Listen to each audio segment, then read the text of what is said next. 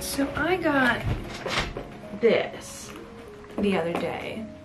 It's a big box of bottles because I have been seeing pictures of sculpted bottles on Instagram and they looked like so much fun. And as you know, I have a very large perfume collection and I thought, how fun would it be to put some of my perfumes into here and then like sculpt on them. So that is exactly what I did. And the result was this little guy. I am very happy with how this turned out. I've yet to shellac or glaze it, but like the little owl is on the cap. And the bottles came with these like spray tops, so I could actually put real perfume inside. I just think it's so cute. I'm really happy with it, and I got very good feedback online. And a bunch of people on Reddit wanted to see how I did the damn thing. But first I'd like a cup of tea. Thank you very much. Look, I'll do it again. I want another one. No, I don't want that. No, I don't want it. I want that. I just finished this yesterday. It's a burb. Cute. I love him. It's focusing on my face, not on your teat. My teat. I'll put a picture of Richard's embroidery in. Smash that like button. Check out our second channel, Knock Thrice 2. That's where we do pranks. Knock 4th times. That's where we do behind the scenes. Knock twice. Yeah, knock twice. Knock twice. Behind the scenes videos. Richard, what do you think this is? This is behind the scenes. No, but this is how we filmed this. Oh, you mean that camera over there? Yeah. And then the sound crew. camera? Thanks, Jerry. We got our editing guy, Matt, over there. Anyway. What do you think about my bottles? It's sick. I love the little mushrooms. I have the little door. It opens, you know. I know, it's a fully functioning interior. Actually, someone lives inside. We're working on a contract. For a full house tour, check out Knock Twice, our other... For a full tiny little perfume bottle house tour, check out my second channel, Knock Twice. Anyway, I got a lot of questions about how I made this and if I would make a video on it. All my fans requesting things. It was like 4 people. But you know what? You 4 people, this one's for you. So I hope you enjoy. I will be talking about the clay that I use, the tools I used. I just bought new, very sexy tools. And you don't need a lot of stuff to make it. Pretty much you need a bottle, you need some clay, and then you need some random stuff that you can find around your house. I kid you not, I made this with not a single actual clay tool. No, maybe I used one. I used one actual clay tool, and then aside from that I used some wire, both ends of a paintbrush, and some embroidery scissors. I used like a nothingness that I had around. So you really don't need like fancy tools. I did buy some tools because some things are easier to do with tools, but you don't need it at all. So I'll show you both ways. Like for this little moss texture, I literally just broke off a bunch of pieces of wire and then taped them together and then stippled it. So you know what, it's fine, you don't need much. If you have it acting as like a real perfume bottle, you just have to fully like clutch it. It's actually kind of nice to hold. The mushrooms support your thumb. It's very ergonomic, you know? Another one that I started, it's like a mushroom top, but I don't know, I'll just show you. It's got like a pumpkin and some mushrooms and more of the exposed bottle. I don't dislike it. I just kind of, I might make a different top, so we'll see. So come along with me on this playful adventure.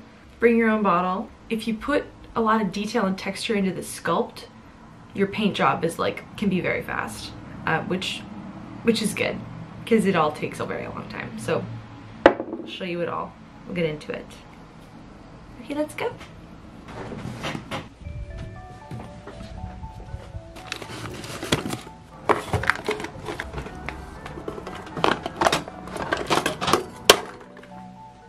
So I keep most of my clay supplies in this little tiffin lunch container just because it's so cute and I'm not going anywhere for lunch. So I wanted to use it. So In the top layer, I just keep my pins that I have finished, just for now. And in the bottom layer, I keep some of my little tools. I just got these. I have not used them yet, so this whole sculpture bottle was not made with these tools, so you do not need them, but I wanted them. Unfortunately, they are from Amazon. I looked for secondhand ones and could not find any. So it came with a set of ball tools, which again, you can use other things, but to get this size, it's just easier. It's just a lot easier. So I got those, and I got some silicone tip tools, which I will be using today, but I will show you what I was using before as well. I also have just a little bit of light wire. I think it's like aluminum, so it's actually a little brittle. If I were gonna buy something else, just get something a little bit stronger, because you can just kind of wiggle this and it will break, which sometimes is helpful, but it would be nice to have the option just to have something a bit stronger. So before I had these tools, I was just using household items. So I did sacrifice one little paintbrush. As you can see, it's a bit gummy because I was using it in the clay. However, it does kind of feel like silicone at this point, so I was able to kind of smooth out any ridges. So I would use a paintbrush, the front end and the back end, quite a bit. I also use a box cutter just for slicing like right angles. I sometimes use an X-Acto blade, little embroidery scissors. These were just around. And yeah, that's pretty much what I was using beforehand. I did also create a little like wire pokey thing for the moss, and I'll be doing that again today. I don't know where mine went, so I will show you what I did with that as well. And I forgot to say, to roll out the clay, I was using a jar full of embroidery floss. I really do need a little rolling pin. I have a wooden one, but then like clay gets into it, so it's not a great system. I would like to buy one of those little rolling pins, so, but I've been using this. I also don't know if this is like the best angle, so you might be moving around. We will see. Okay, so these bottles are amber. They are 30 milliliter 1 ounce bottles. I will link the ones I bought on Amazon down below. They come with a screw top, and they also come with a spray top. So for this particular design, I'm first just gonna cover the whole thing with a layer of clay and build up the top chunky base. You pretty much want to work from biggest thing to smallest thing and work down with your details. Would you look at that? It's voiceover Nora back again. How exciting. I'm not gonna lie to you, I don't do many voiceovers, so please forgive me if this is a little chaotic. So the first thing I'm doing after wrapping the bottle, as you can see here, is rolling out a kind of thin tube thing and then wrapping it around the base. This is to kind of give that like rootage, tree root thing. And oh look, I'm showing you how to use the paintbrush if you don't have the ball tool. So I used the back end of the paintbrush to kind of roll the clay together, because you do want it to be nice and like strongly adhered and seamless, which will make it nice and sturdy. And so I'm just kind of repeating that. I'm going off of the roots that I added at the bottom and adding more thin rolls of clay just to kind of, you know, look like tree bark. And just Google a picture of a tree. This will help you a lot. I had a reference photo up. I do find sometimes that drawings or like line art of trees, or stumps in this case, are sometimes better resources because they kind of block out like the largest shapes. So for example, this little root I cut in half with my X-Acto blade, and then I'm just twisting them to kind of give them a more organic look. And that, let me tell you, that's a great tip. They looked really good when they were twisted. I couldn't tell why they didn't look right. That's because they weren't twisted. Everything has to twist. Now I'm using my little tools to kind of chip out some nicks from the top of the bark. You know, when you see bark extending over like the little rings of the tree. Okay, is this thing on? Ah! I'm sorry for this interruption. This is very important. We just got word in, this is live right now, that we have a very special guest watching. So I'm sorry that I had to pause the video, but I needed to say that this whole video is dedicated to Beth. And I hear Beth is a big fan, which is very exciting. I can't believe I have those. Truly a miracle. And thank you so much for watching, Beth. So I hope that you're enjoying the video so far. By the way, your mom is great, so keep her around for as long as you can. Is that morbid? That's a bit morbid. I hope you're enjoying your tea if you're watching this video at tea time. I have my cup of tea, so you know, it's like we're sharing a cup. And enjoy the rest of this video and watch it knowing that it's for you. Bye, Beth. Thank you. Bye, Beth. Okay, that was a little weird, but look, we've switched angles. Oh my god, this is so exciting. This was fun. I carved out the tree hole. There's gotta be a better word. Anyway, using my X-Acto blade and then going around the edges with the ball tool just to kind of soften it. You don't really want any right angles on this. I did do a honeycomb one later where right angles were the goal, but not on this one. You really want every angle to be kind of rounded and smooth, unless it's supposed to look like a chipped piece of bark or something. Oh, this is fun. I added little wood knot holes. I really feel like I should have looked up terminology here. Here I'm cutting out the door, the same technique. You just kind of slice it with the X-Acto blade, and I am taking a second piece to kind of smush in. I just find you get cleaner lines that way instead of trying to keep it all in one piece.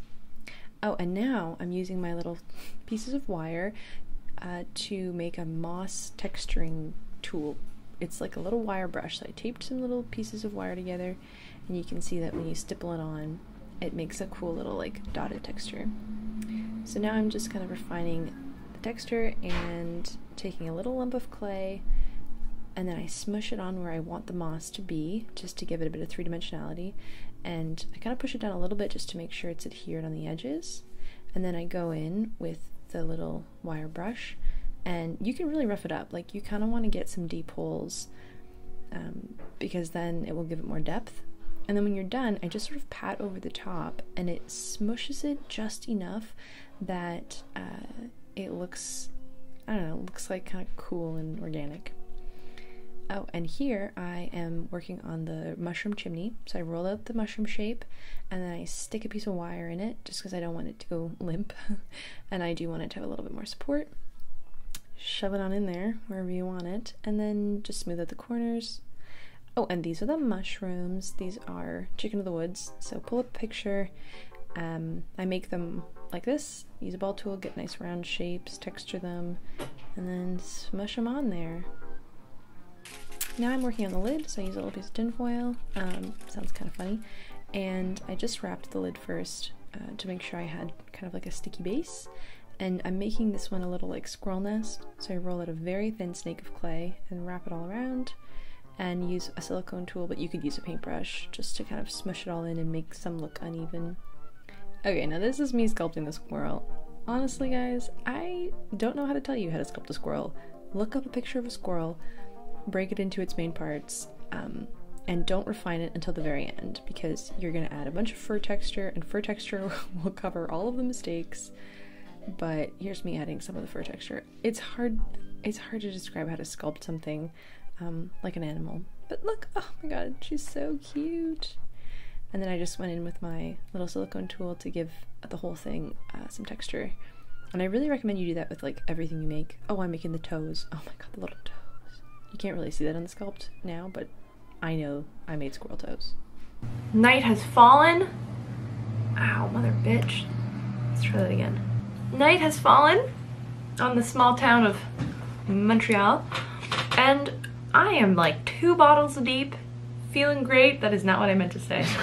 I'm fucking wasted right now. You've been real surreptitious there. Yeah. I've made 2 bottles. I just finished. I only filmed the process of one of them because I really wasn't sure if the second was gonna work, and also it was getting dark, and really there's only so much sculpting footage you actually want to watch. I did not do talk-throughs because somebody had a class. Who's got 2 thumbs in class? this guy. I also meant to show you how to do the same techniques without these fancy tools. I kind of did, I kind of forgot, but really wherever I use a silicone tip, just use a paintbrush that has a bunch of clay worked into it because it kind of works the same. And then the back of the paintbrush works really well as well, so figure it out. I'm not here to teach you anything, except this is a DIY tutorial, so. So the second bottle I made, is it my favorite? I don't know, I haven't painted it yet, obviously. Haven't even baked it, but I have to say, this sculpt. Richard, do you like it? Tell the people what you think before we show them. Hello? What? What you want? I said tell the people what you think about the newest bottle before I even show them. I love it. It's adorable. Is it your favorite one? Yeah, the Mandrake? Oh shit. You spoiled it! Spoilers. This is the newest bottle. It's got a little mandrake. Look at his leaves, his mandrake butt. And I get a mushroom on this side, obviously. Yeah, I really wasn't sure about this because as I was starting it, it just looked like a really weird baby, and it was like a weird baby clinging to this bottle, and I was like, ew, it's fucking nasty. So I didn't like it, and then as I kept going, I do now. I forgot to texture the back of the leaves. I guess I should show you the full sculpt for the log bottle. So I made this mushroom a little bigger, and I made these mushrooms just like look a little different, but very similar. The biggest difference, and I'm really excited about this, is the cap design. The cap design is a little tiny squirrel and he's got the tiniest little acorn. He's so cute. I love him. So yeah, this is my progress for the day. Look at this distinguished gentleman. So I think that's it for tonight. Tomorrow I will be painting them. We'll be doing a live stream. Tune in Twitch TV/Noctris. I'm kind of like tempted. Do it. Next up is painting. It's the morning. Can you tell? Richard has something to say to everybody. Smash that like No, button. don't say that. Say something cute and morning themed. Follow us on Twitch. Look like Shirley Temple. I look like a poodle. Poodle aesthetic aside. Oh my god, there's a Dalmatian outside. A puppy Dalmatian. She's running. And my ears hurt, and let's get painting. Yay! These little guys have just finished baking, and I thought I would share them. Look at this little tiny acorn. So this is the cap of one of the bottles. See? Oh, okay, let's try that again. Oh my god. Alright, so this is the cap. It just kind of like snugs on. This is the second tree stump. I did more of the mushrooms. I might make these turkey tail and not chicken of the woods, but I love the yellow of the chicken of the woods, and I kind of made this little guy bigger. But this is what I mean about them staying flexible, so it's not gonna break. And that's what it looks like with the squirrel. That's so cute. Okay, this is the first mandrake bottle. He's got a bit of a squished face, but you know what? It's okay. And these three little mushrooms. And here is the second mandrake. Actually, I technically did this one first, so I suppose this is number one. And I kind of like his face a little more. His leaves drooped in the oven, but again, they are flexible, so there's not, like, I don't want to whack them around, but there's not as much of a risk of them breaking. These are the paint jobs for today. I think of this as my little forest. Little forest of perfume bottles. Alright, so I'm beginning the paint, and my trick is always work from the darkest shade to the lightest shade, and it will be easiest and the cleanest way to do it. So here I'm mixing up a really dark brown, almost a black. I went over the entire thing, and then I mixed up a lighter brown, and I'm doing the dry brush technique. So mix your lighter color, wipe off the excess, and then just run it over the sculpt, and all that texture that you added in should just be naturally highlighted. This is a bit of a too stark of a contrast, but I think it worked out okay in the end. Also, in case you're curious, these are Turner acrylic gouache, so this means you can get an acrylic opacity, like really thick, full coverage, but you can also water it down. So that's why I quite like these paints. And they stay flexible after they're dried, so they're not going to crack, which is always good. Alright, and now same thing with the door. I used a really dark red, and then I dry brushed a bright red over top.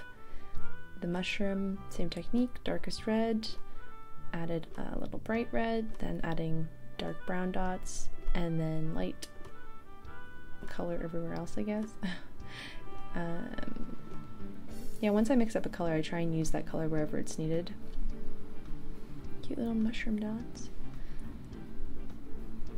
And for the turkey tail, oh no, sorry, for the chicken of the woods mushrooms, start with the darkest orange, where, you know, you really want all that depth, and then work your way up with yellow, and then a really pale white, and then a really pale white. Same with the moss, dark green, and then brush over some light green. And now it's time to paint the squirrel. And similar to sculpting squirrel, I don't really know what to tell you. I dry brushed over the nest thing, dark brown, light brown. Tried to go for a bit of a warmer color just to get some tonal variation. And the squirrel is done. My camera battery died, so I painted the squirrel, but used the same techniques. He's got a little acorn. Let's see if I can show you better light. There he is, and that's it. That's it, we're done. We have painted the bottle, and we're done. Except there's 3 more to paint. That took quite a while, but it was very fun. There is the finished bottle. And of course, a squirrel topper. I'm very happy with this one as well. I quite like that the mushroom matches the door. I was gonna go with a red squirrel, but Richard and I both kind of thought gray would be sort of nice. Ready? You ready to eat? Yeah. What do you think about the bottle? Which one do you like better? The squirrel or the owl? The owl. I hope you liked the video. I don't think I'm gonna film the mandrake painting because it's gonna get dark, and I didn't film the sculpt. So, you know, same technique. You just sculpt a mandrake, put it on a bottle, and then paint it. But yeah, I do find that the more work you put into the sculpt in terms of texture, the faster the paint job can go. And if you've got any questions, I can pretty much respond to literally all of them because my videos get like 20 views. So you're welcome to ask the questions. I will try and remember to link the clay that I use and the sculpting tools that I used, and maybe the paint in case you want some of the paint. Time to go put these in a little forest and have a good day. Bye.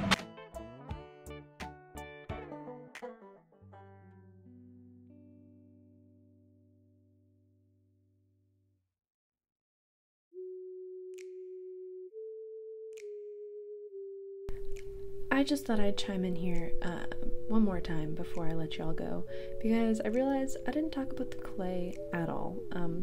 So the clay that I use for all my bottle sculpting is cause clay, and the reason I use it is because it stays flexible after you bake it, unlike Sculpey or anything like that. And it just means on a functional item like a bottle, if you're going to actually be using it, you don't have to worry about bits breaking off, like, you know, the leaves or something. So it's amazing. It's pretty much the same price. It's about $16 Canadian for a pound. Comes in a few different colors. And yeah, I'm never going back. It's like the best thing I found all year. And I want to hoard it. I love it so much. It's a bit hard to find in Canada, but I will put a link in the description box of where I get it, and they do ship within Canada, so hopefully you'll be able to get it. And this is just me showing the varnishing process. I use a Varathane, which is water-based, but because this paint dries down fully matte, I just kind of daub it on, and then it dries to a nice sort of satin finish. And that's it. Bye!